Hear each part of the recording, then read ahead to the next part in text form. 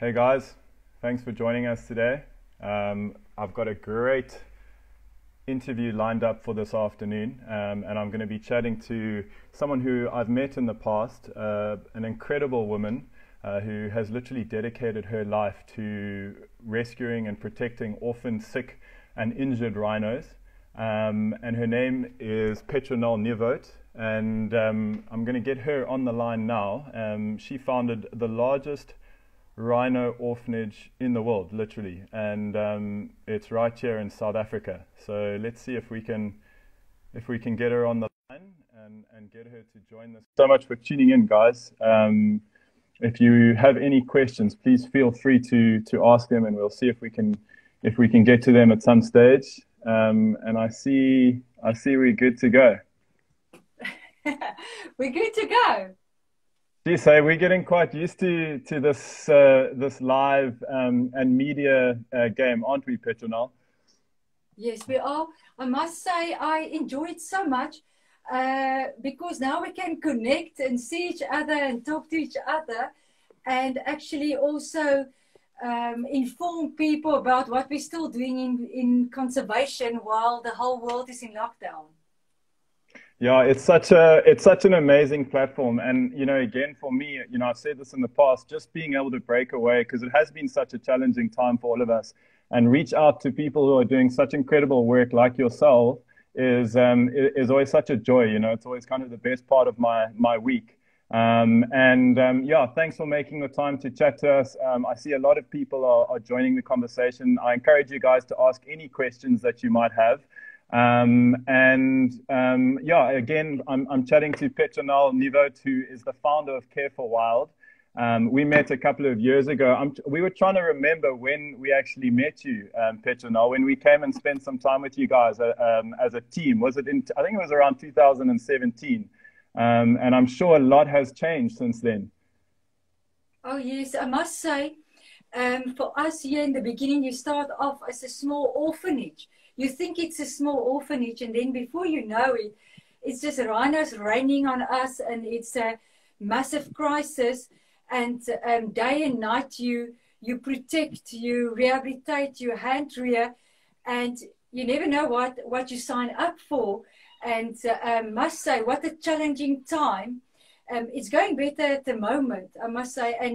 But 2015, 16, 17. I don't remember day and nights.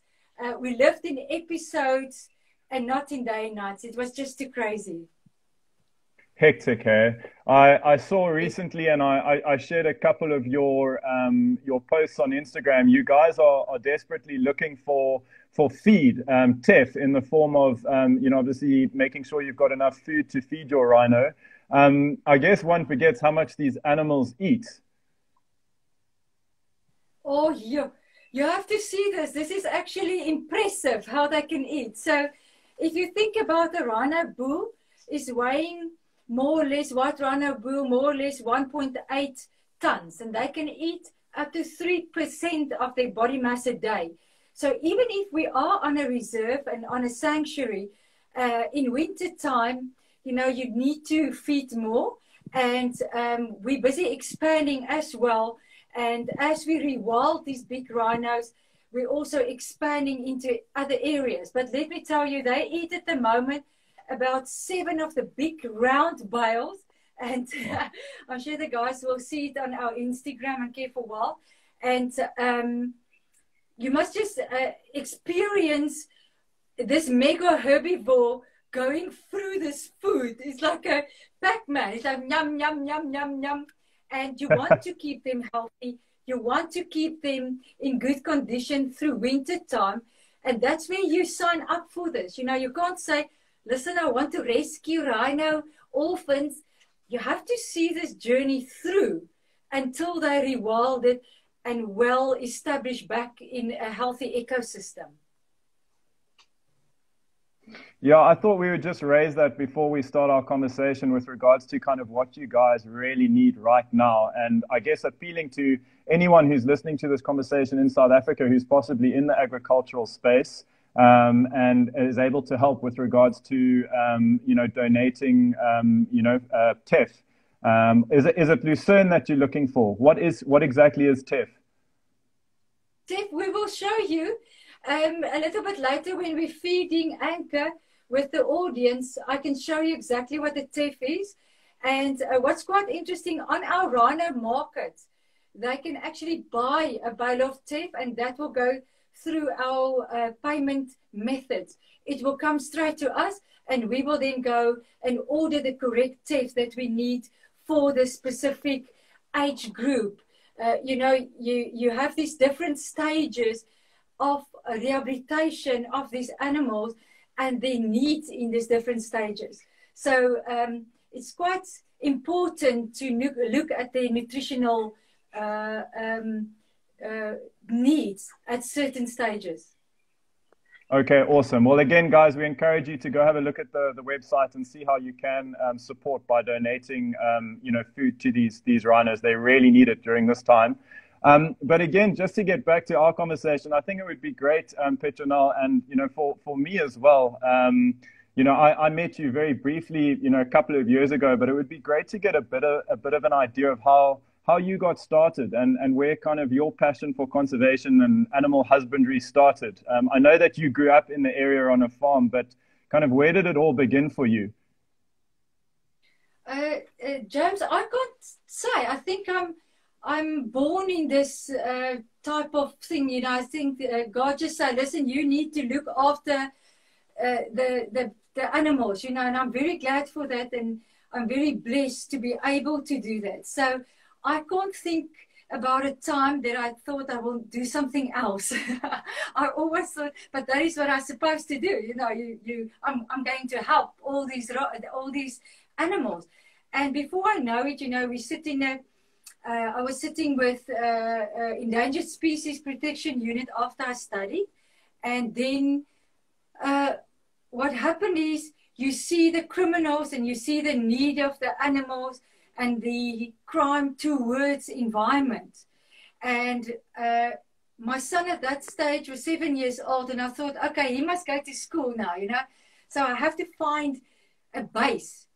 And the next moment, there were so many animals in the home that then I realized, listen, I have to then build something to keep these animals and to hand rear them.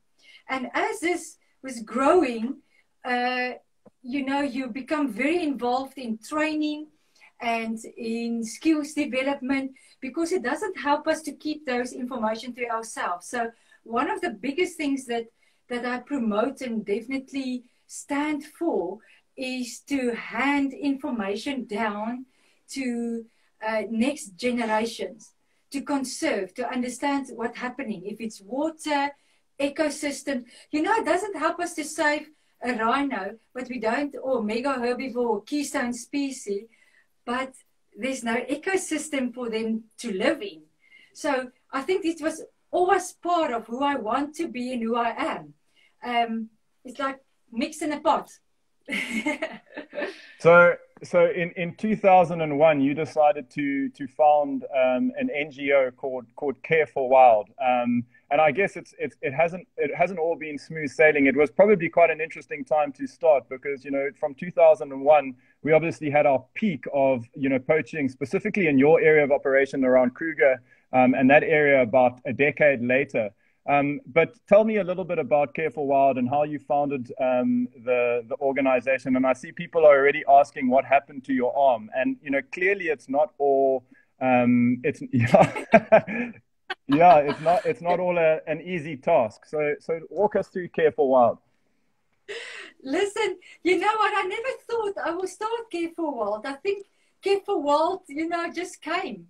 And it wasn't started for rhinos or antelopes or birds or whatever species in need, you know.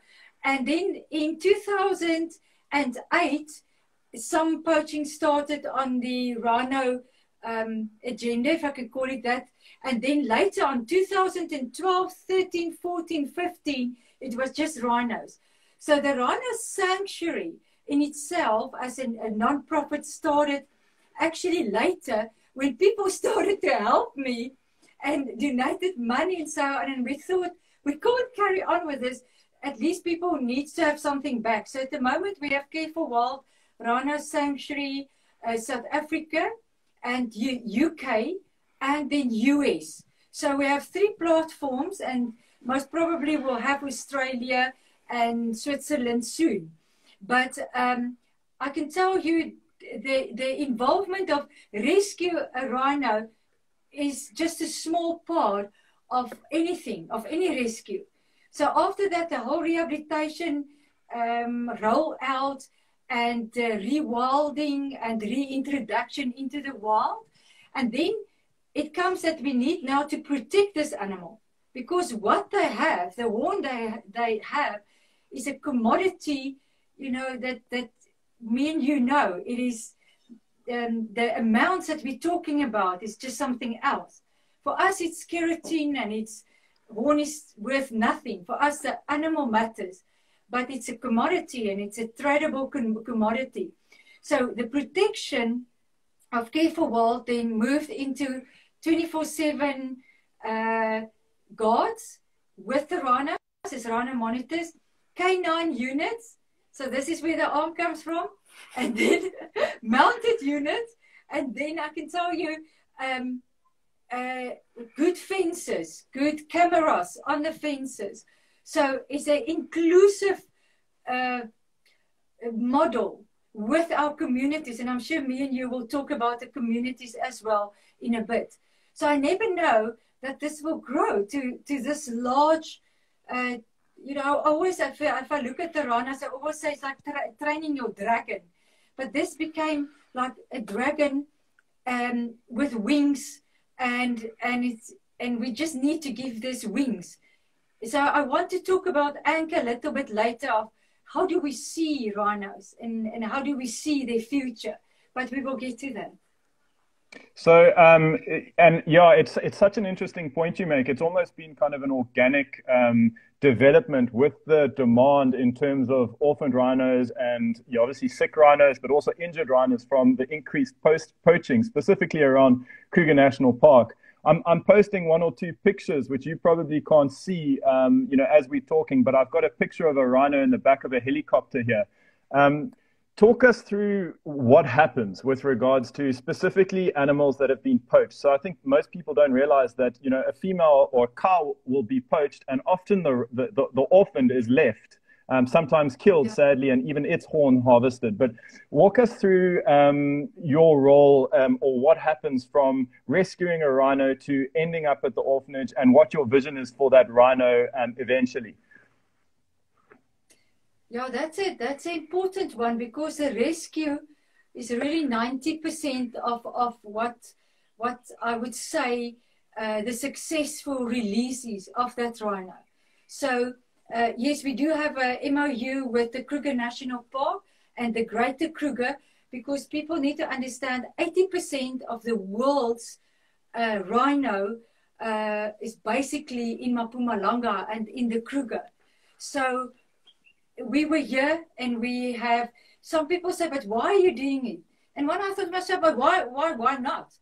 And let's do this, you know, let's save these rhinos. So we will get a call from the Kruger National Park or private reserve or one of the Mpumalanga parks, and say, listen, we found a dead carcass, and there's an orphan baby with the mom or running around or so on. So sometimes we're very involved with the rescue itself, also sending out some of our people, drones, whatever, to go and look for this rhino, and then go and find the rhino.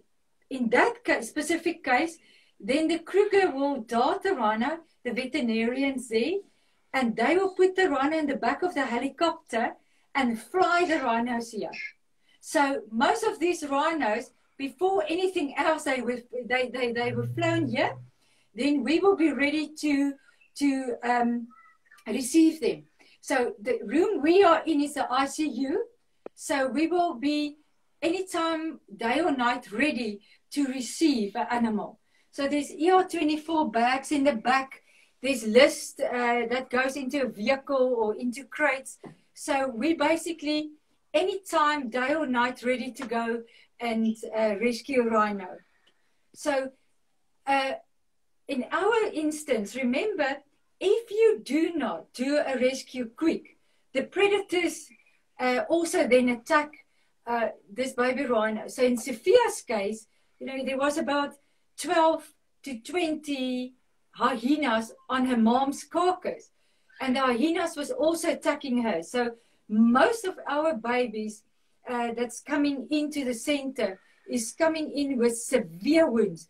Sometimes hacks wounds from the poachers, that they hacks these babies away from the mom. Sometimes also bite wounds from hyenas and other predators. And also gunshot wounds like Blossom. They shot her through her neck, you know, shot Sabeva also in her shoulder. So what we've seen, me and my team, will take your breath away. It sometimes you stop believing in humanity if you see what people are really doing to these poor rhinos. Absolutely. I mean, I was actually based in Kruger as well during, you know, the time where rhino poaching just escalated beyond belief. And we also literally watched a population of rhino in our area of operation disappear. And, you know, I guess the lucky ones are the ones that end up at, you know, Care for Wild. And I've seen pictures on your feed of, you know, young calves that have actually had their tails bitten off by hyenas and, you know, arrived at Care for Wild in an absolutely awful state. I hear one of your dogs in the background. But there's no, it's all good. There's quite an interesting, pertinent question that comes from Elizabeth, which, you know, we've obviously reached out to a number of people around Africa, and I guess in different areas during COVID, people are experiencing different things with regards to poaching. What has been your experience? This question comes from Elizabeth. What has been your experience with regards to over the COVID period? Has there been an increase in poaching? Have you had more calls or heard of more stories where you've had to rescue orphans? I know you rescued one just recently, who hopefully we'll get a chance to meet a little later. But have you seen or heard of an increase in poaching during COVID? I have heard an increase in Limpopo, most definitely.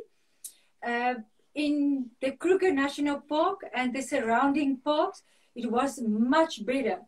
And remember, there's different reasons for this, because people couldn't move, you know, they couldn't drive.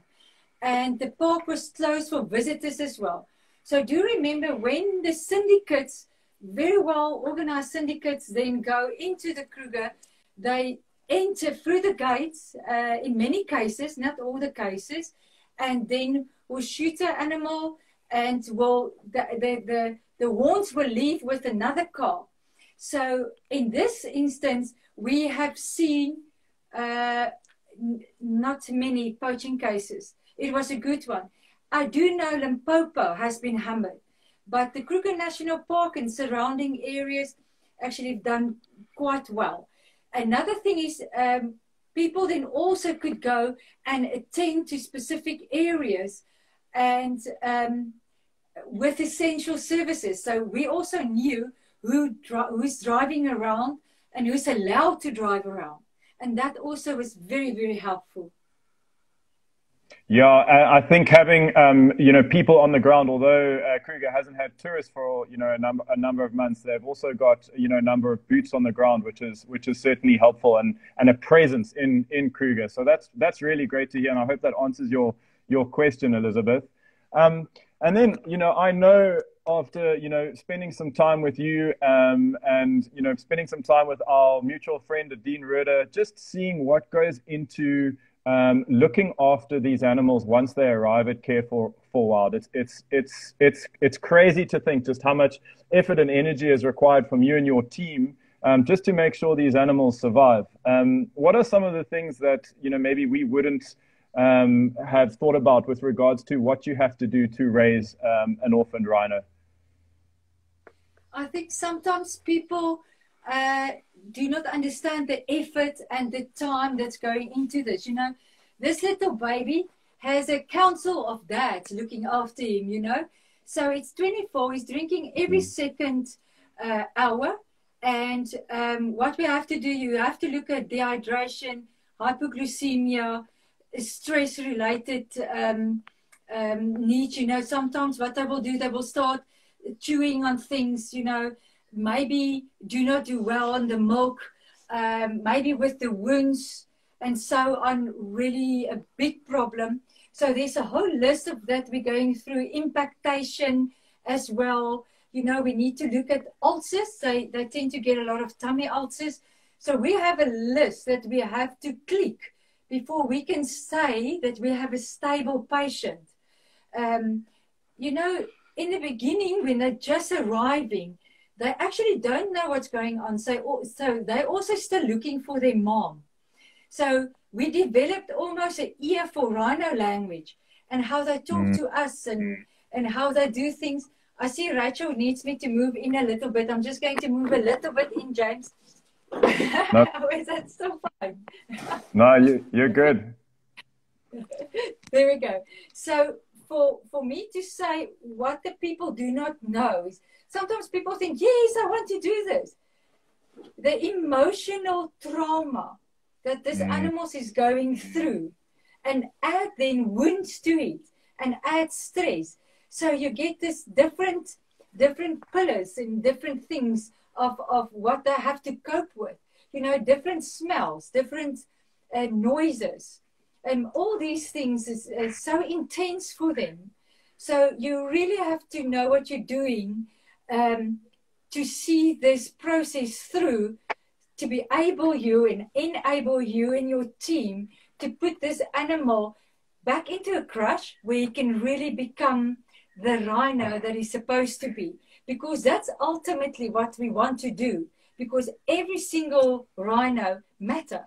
We need to save every single rhino, and we need to save it in an ethical, responsible manner so that we can ensure the long survival of this black and white rhinos in our country. So for me, it's important to make sure every little drop that's going into a bottle, we must do that with cleanliness, hygiene, professionalism, and monitor the whole process. So at the moment, we're busy developing a little bit of a new milk formula as well for the Stellenbosch University to see if we can bring some of the milk in different stages nearer to what the mom's milk composition is. And then our rhino monitors as well is with these animals that's already released in the bigger areas 24/7. So they're sitting with an app, and we're developing an app on language, rhino language. Is this rhino looking for his friends? Does he want to fight? Does he want to mate? Or what different languages can we find in the vocabulary of rhino dictionary? So all these make us excellent team or more helpful when we need to help other countries. So at the moment, Care for Wild is also helping a group of people with a black rhino in Zimbabwe, another black rhino in Tanzania, the Krumeti Fund, white rhino Botswana, and then another rhino in Namibia. So we're trying to get information out and to gather as much information as possible to enable us to save other rhinos in other areas as well. That's so awesome. And it was actually going to be my next question because, you know, so often you find, I guess, conservation NGOs and organizations kind of working in isolation. And it's so great to hear you collaborating and reaching out with, you know, various other organizations like the Grumeti Fund. I actually chatted to Grant Burden the other day about the reintroduction program of the black rhino, and we were chatting to IPF the other day as well with regards to their rhino in Zimbabwe. But with regards to the milk, is it similar to what elephants would typically feed on as youngsters? Because again, I've seen you know, the elephant orphanage up in Kenya. Also reaching out to you know, South African orphanage and guys sharing information and sharing statistics and sharing research, which I think is so key, isn't it? Absolutely key. For us, looking at rhino milk, it's a little bit like horse milk, and low in sugars, or high in sugars and low in fat. So it's a little bit watery, but we're looking at the solids in there, we're looking at the protein in there, because like I said, ultimately we want to mimic what mom will do for this little one. And we want to do the right thing in the quickest possible way to put that animal back with other rhinos as a crush, so that the emotional support and rhino language come from other rhinos and not people, not imprints on people. Yeah, and I think that's quite key to reiterate, is that kind of your end goal is to actually release rhino back into the wild. And I think quite an interesting question that's just come through from Wild Intentions is, and this is a question I don't know the answer to, but what is the success rate when releasing rhinos back into the wild from your experience? I have to say, I can't wait to actually answer this question. Remember, this is a very intense situation. If you think about, from the second that rhino baby got orphaned, and maybe like Anchor, he's 5 days old. This rhinos only start breeding females at 6, 7 years old, the bulls at 8 to 10 years old. So we in this for the long run. So this is what makes Care for Wild also so unique. The group that's in the field at the moment is that age.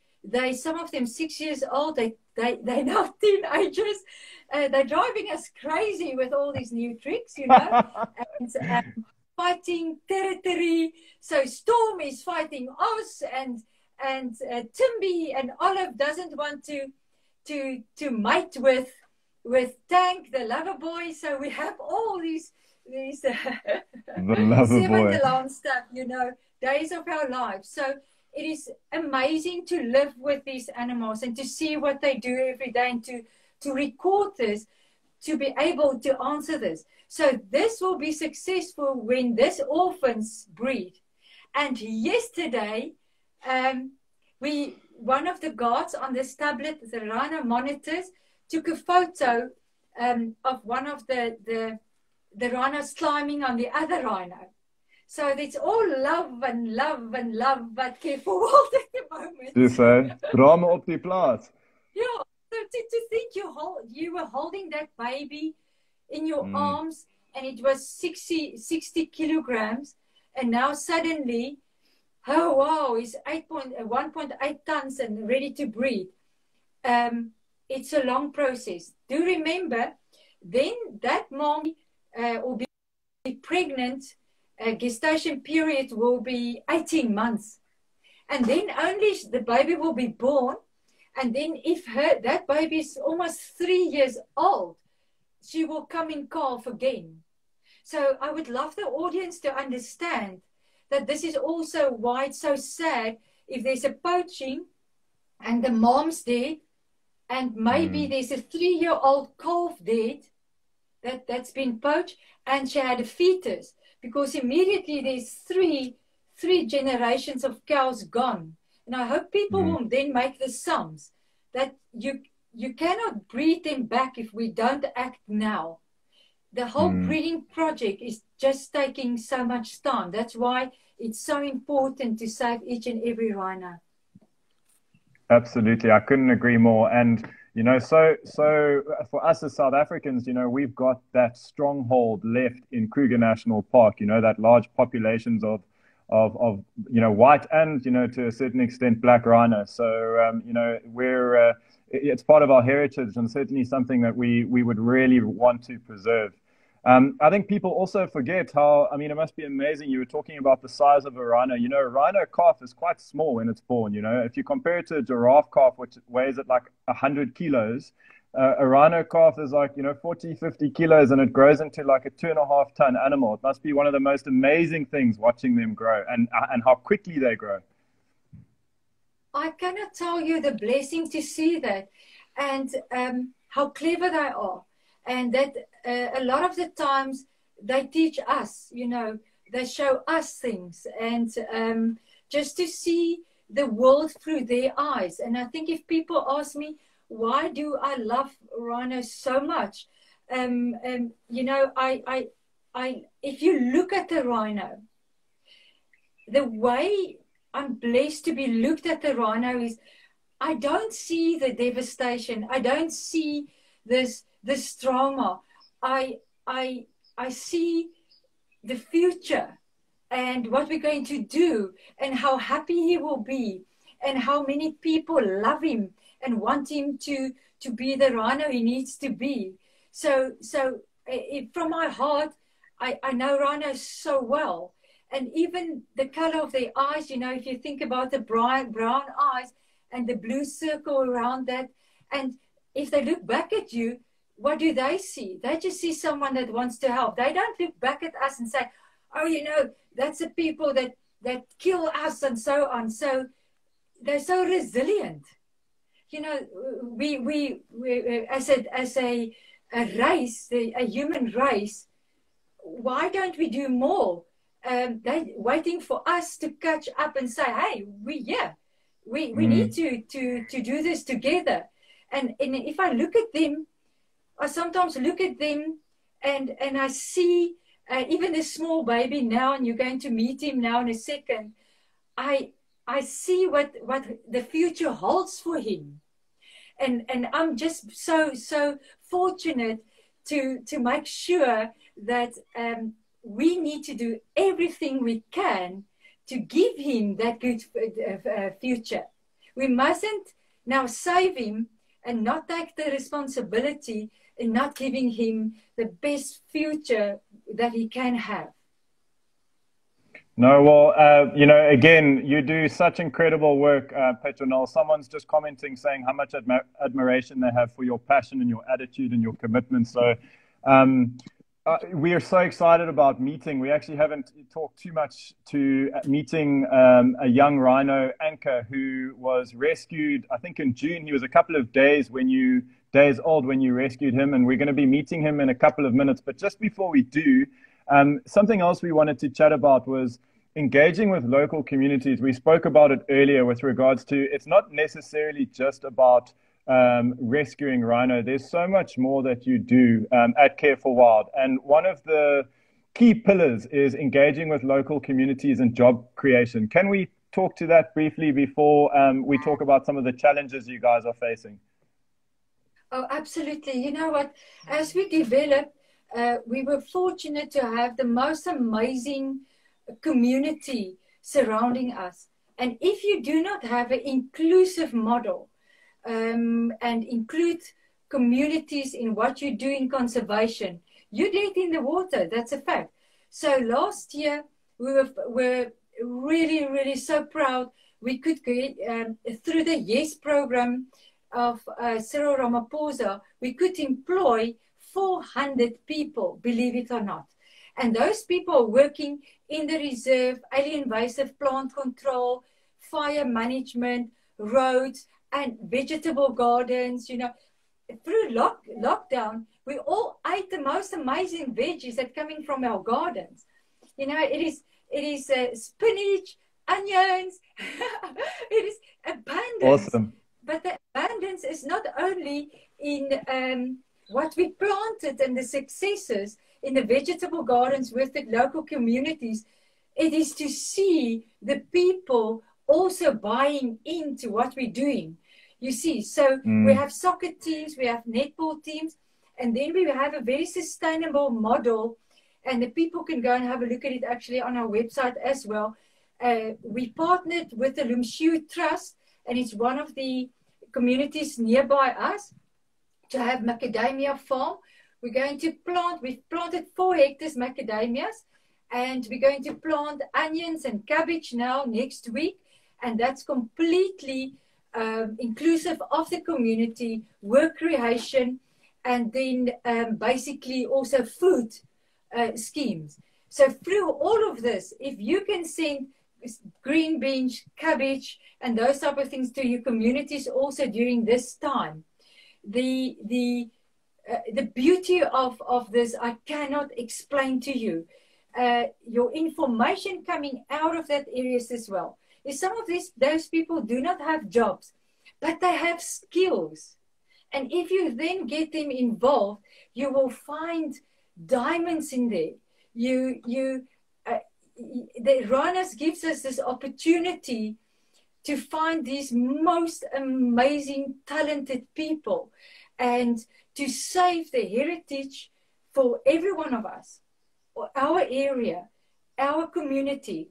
So very proud to say how many jobs we're also now in a position to create here at Care for Wild.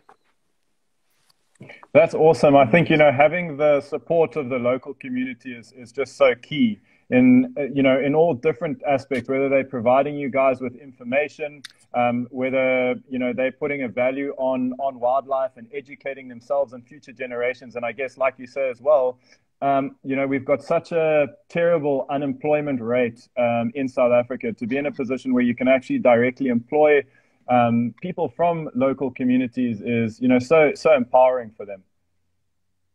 Oh, yes. And like I said to you as well, for other organizations and partners, we also helping study bursaries.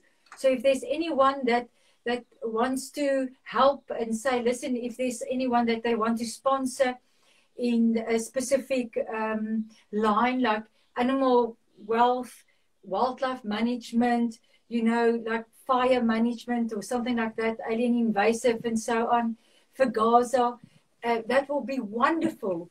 And there's definitely already people helping with that. And we're very grateful, because I can tell you, to see the rhinos again, then through their eyes. Remember, they've never seen a rhino. And suddenly, they're with the rhinos every day. So it's almost easier then to protect these rhinos and to talk to them about socioeconomical problems, the children playing here, the soccer teams that's doing so well. There's a Rhino Cup, and after COVID, we're going to start up the Rhino Cup again. There's some of the organizations that sponsoring the clothes for these soccer teams. And during those times, we get time and opportunities to solve problems and to talk about conservation. So we see differently. And then suddenly, we actually see the exact same thing. It is for our future. That's why we save these rhinos. For our area, for our community, for our future. So we're very blessed. So, we talked to it a bit earlier as well. It's not easy running, a rhino orphanage. And I think any South African will realize, once they understand the value, even on the black market, of a rhino horn, you realize the incentive for poachers. So, I mean, you guys face all sorts of challenges. And I remember thinking when I first came to your area of operation, just how you had to incorporate so much security, just one aspect in terms of, challenge with regards to protecting these rhino. What are some of the challenges you face in a normal environment, not even considering, the challenging climate we're currently in, but what are some of the challenges you face at Care for Wild looking after all these rhino? The challenges are many, especially when you realize that the value of the rhino is in the horn and not the animal. And some of the challenges you will also know, James, is to keep your teams motivated, to make sure during these cold periods that they have good food, good shelter, uniforms, all that. So it's not only money we're talking about, but it's also still fighting this pandemic, if we want to call it, on different levels, political levels, activism levels, the syndicates trying to get information, like I said, trusting your personnel, working with them every day. And then, like the disease in COVID, we also had to have quarantine camps, because, you can't suddenly send everyone on their normal cycles home and they get ill, because remember, they're breadwinners. Most of these people are also breadwinners. They are looking after families. So you also need to keep them healthy and them safe. So it is an asset. Rhinos are asset to the country, but the people are the biggest asset. So to keep them safe while they are looking after the rhinos is as important as keeping the rhinos safe. So this is just some of the challenges, and like I say, long hours sometimes, cold, food, you know, sometimes a threat of your own life or your people's lives. But you can't face this in fear. You face this in faith. And because why did you sign up for this? This is what we do. We save animals to save people in healthy ecosystems. And I don't want to do anything else. And I think that's why I have this. I must tell them about my arm, and then we must feed Anchor. Awesome. Tell us the story, please. James. Yeah, of course. Okay. It is a crazy story. I wouldn't expect anything less from you. You know, when we're taking out biles to the animals in the field, it is a massive operation, you know, to see. Oh, I already know where this is going. You know, you always think you're very strong, and you think you can lift the rhinos, because if you work with mega herbivores, it's a privilege. You know, they dinosaur-like, and they big, and they massive. It's amazing. And sometimes they storm at you, and sometimes you run away, and things happen unexpectedly. You know, so this wasn't that. You know, if you want to really know what's happening, I'm just joking. We was putting out the bales out Sunday morning, and on the way back, you know, I have a dog. Some of the people saw it previously. It's Goofy. His name is Goofy. He's a Weimaraner, the sweetest thing ever. And then my other dog is a Dachshund. She's a Boershondjie. So her name is Cindy. So then there's a new addition to this, and this is a German short hair. So we have a very, very well functioned canine unit. But if you don't look, they run your legs underneath you out. What? Hey. And I fell on a rock. So you got taken off. Yeah. You got taken off by one of your dogs, and you actually ended up breaking your arm. It's broken, right? Yeah, it's gone. Yeah, but it does help, you know. But then, if anyone wants to come and fight and think they're going to come into Pertz's rhinos, I'm going to hit the hell out of them with my arm now, because the proper cars. They're going to fight them. You see? Who would have thought you worked with 2-ton animals or 2.5-ton animals on a daily basis, and you ended up breaking your arm, and the cause was a little dog. So yeah. It is mind-blowing. So we cannot wait to introduce the audience to Anchor. My council of dads is standing ready to show the audience Anchor, and please, something that you guys have to look at, and we will show you as well on the cameras. You must look at his horns. A horn is not a bone. It's loose on a rhino. So Anchor doesn't have horns. He's too small. So a horn is growing like your nail or like your hair, and then it forms, and they scratch it everywhere, and then it grows out. So we would like to show the audience that Anchor doesn't have a horn. He's too small. He's too tiny. And we got him a sheep.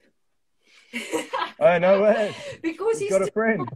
Yeah, he got a friend, and a very woolly friend for winter.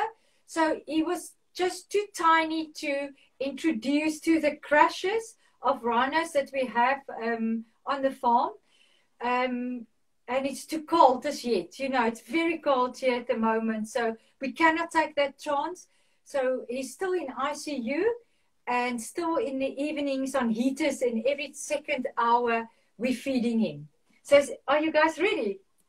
Yeah, we're ready. He was just a couple of days old when you rescued him, right? Yeah, 5 days old. Yeah. Wow. Okay. Awesome. Okay, let's do this. Awesome. Looking forward to it. Okay, lekker. Thank you. Okay. Council of Dads, come in. Okay, you guys must be quick. I'm going to stand near the audience. Alrighty. There's Gerard. Hello. Okay, guys, Hey, come look in. at that little thing, man. There we go. There's Anchor. This is Ronald and then Sean. You must get the bottle, Ronald. And Hey, guys. there's the sheep in the back and Gerard. So this is the Council of Dads. Someone wants to know what's the sheep's name. Okay, I'm coming. Wow, look at that. So you guys are actually feeding him milk. This is something that you would do how many times a day? 12 times a day, every second hour. Every second hour. My goodness. Yeah. So look at this. We thought just to show you all the dads, and there's like a nice night pen for the night. Gee, so he's got a lot of people looking after him and a lot of love. He looks like a happy guy. So he's been with you guys for, just over a month. Yeah, at the moment he's 3 weeks old, and like you can see, yes, we just show you. Sometimes we use different keepers because if the animal is a bit older, you know, it's not necessarily needed. But in this case, some of these people are off and some of them on. So that's why we decided just to have a little bit more people looking after this man.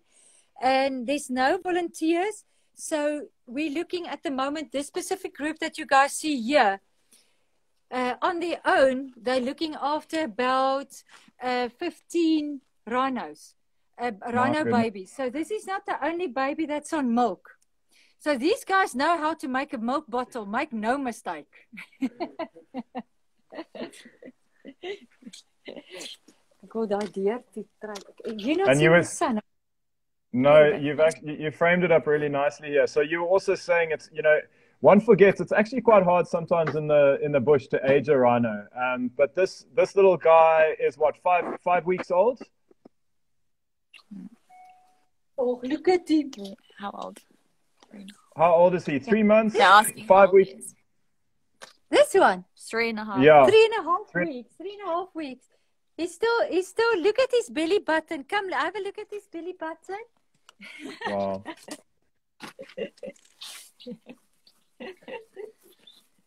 Can you still see the umbilical cord?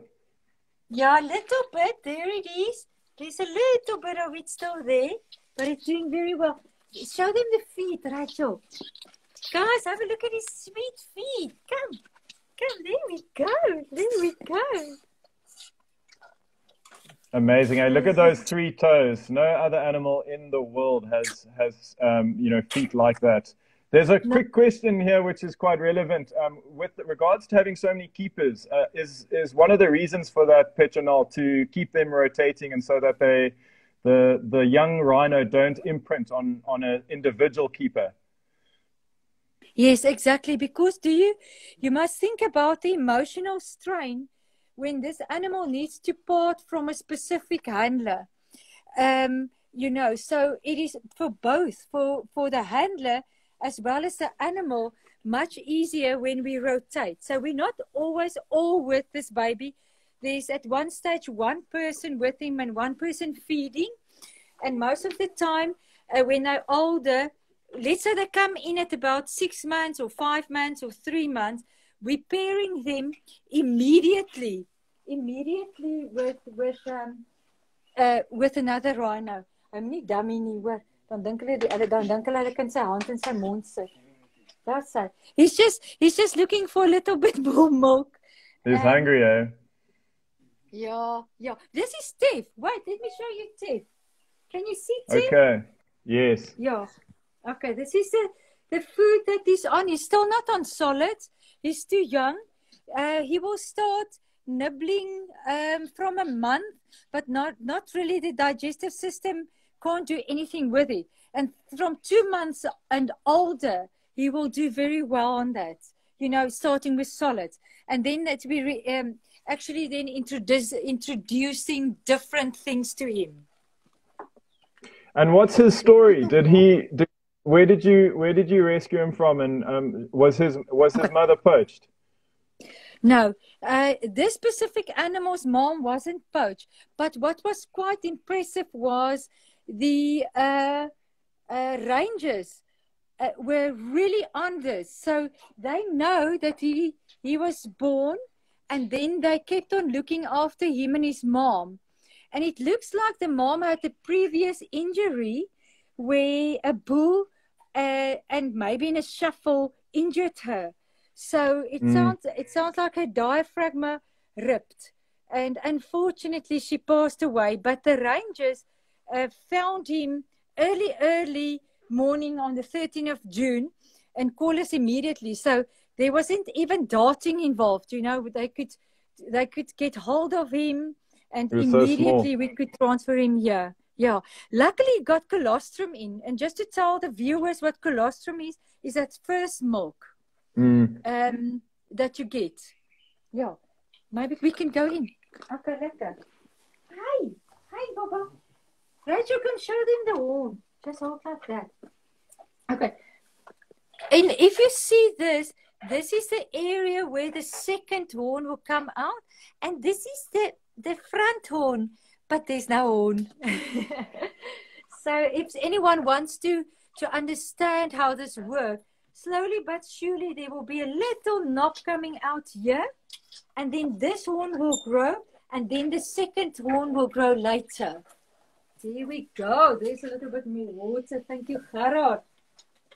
And it's tragic, isn't it, Petronel? I mean, we've actually seen young rhinos like this, even having their little bit of keratin that you can see on that posterior horn actually hacked out because, these poachers are looking at getting every single gram of horn that they can get their hands on.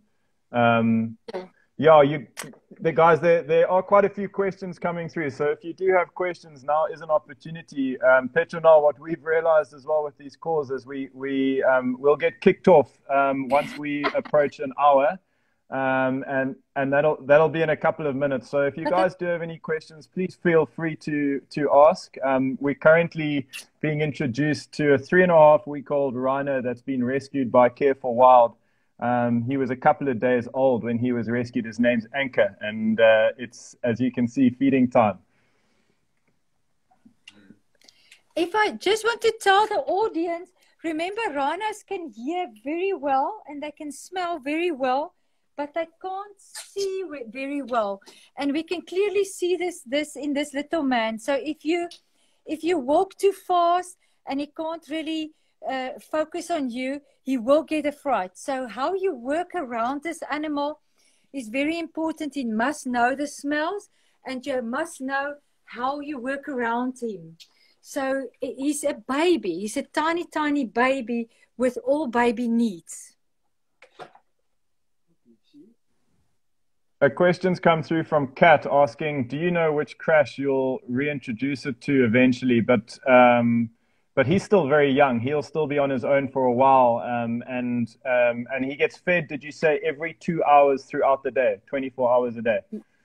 Yeah. Look, at the moment, the crashes, the young, we have Benji. Benji's about 7-8 months old, and he's with Diana, and she's about 2 years old. So they came in earlier this year. So he can't go in with them because they're too big. So saying this and touch with, I hope it's not, look at it's not true, or we're not hoping for another rhino. But a lot of the times, the animal that will come in now will be paired with him because the bonds in the other crushes is already too strong. So the other cross I might be looking at could be lazuli and ribbon, Kat. So it might be lazuli and ribbon. We can also test that. Or there's Blossom and Maya. So as he grows older, we will start taking him down to meet them and see if that bond between some of the other crushes are too strong. They will push him out, and that's what we don't want. That he's coming out. Come on, boy. Here we go. Here we go. Good, man. And I guess one of the reasons for the introduction of the sheep is also as a companion while they're so young. So you talked about introducing him to a sheep. That is just to keep him to give him company in a sense. Yeah, absolutely. And it's I hope it. In our case, I would have loved it to be another rhino because that's the best thing for them to get used to other rhinos as soon as possible. But in his case, this little man was so tiny that we decided to have this little woolly baby there in the back as his companion, also to keep him nice and warm. And why? We have goats and we sometimes have sheep. Sheep more for white rhino, goats more for black rhino because of the diet. The diet. Okay, that makes sense. Yeah, that makes sense. And what we're kind of running out of time, and there's so many people who are interested in learning more and helping where they can, and really, I guess this is an opportunity and a platform where you as a viewer can really get involved. Petronel, how can people help you guys? What are some of the things we can do in terms of supporting Care for Wild and the important work you're doing? You know what? Every single thing helps, and how they can get involved is really on our website and our Instagram. It's Care for Wild Instagram, and we're doing a big drive for food at the moment for this little man for milk, and then for tea. So please, if they can go on our Instagram and our Facebook, it will be wonderful. And I think we need about 600 bales still for the season, and I think we are on 80 bales. So guys, go a bale each. We will do funny stuff just for you guys to help us with the bale. Where are you? He's going in and sleep. James, thank you so much for the opportunity. Thank you. It's such a privilege to talk to you. Oh, thank you so much for making the time and also introducing us to little Anchor. He's a real sweetie. And again, what we've done, guys, is we've also put a link to Care for Wild in the Black Bean Productions bio. So I would encourage you to go check out the Care for Wild Instagram page. You can click on it literally by following this live. See how you can support and I guess just educate yourself about, the great work these guys are doing. They're proudly South African, and as a South African Petronel to another South African, I just want to commend you on the amazing work that you do, and hopefully when lockdown's over, we can come visit. Oh, please. And we will keep on fighting.